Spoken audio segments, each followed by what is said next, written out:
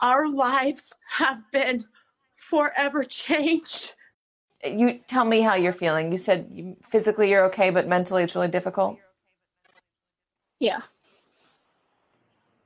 How's your mom doing? Yeah. She's struggling. It's just been very traumatic for all of us. That's for sure. We can't. She's struggling. This is Kelly. Oh, hi, Kelly. We can't gather as a family. My other two daughters cannot be with us. My mom's siblings, nieces, nephews, friends are unable to show any kind of support and compassion short of social media, phone, and text. This is like watching a huge winter storm roll in on the Weather Channel and wondering how you prepare for it.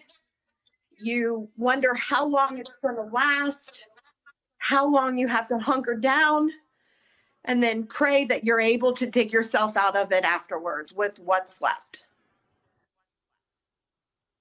Do you think you're going to be able to?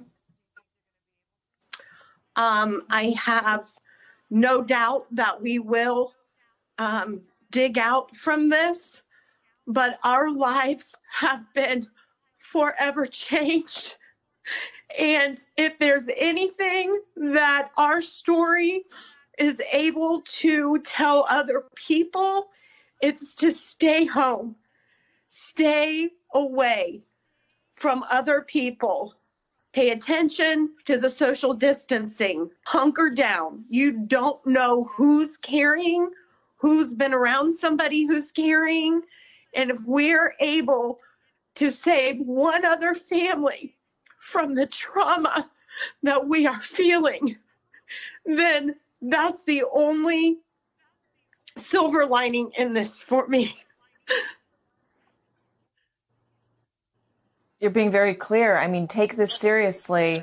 Don't mess around. Don't think you're invincible. Stay home. Please, stay home. Kelly and Katie, I'm so sorry to hear about what you're going through, and we thank you for coming on and helping get the message out, because we don't want the rest of the country to have to deal with this. It is. Again, we use this word too much, unimaginable, but what you're going through is unimaginable. Good luck. Be safe.